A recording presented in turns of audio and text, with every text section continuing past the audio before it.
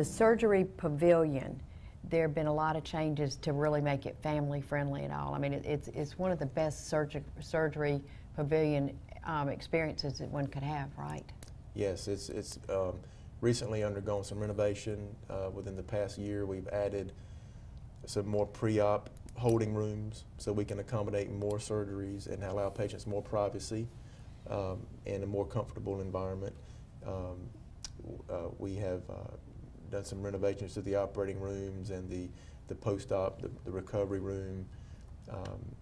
You know, our lobby is very close to the operating room, so patients' families are very close. You know, to if they need to, when the surgeons are finished, they want to come out and speak to the patients. That can be done very easily. So I think we're planning on opening those new rooms sometime this spring. Good.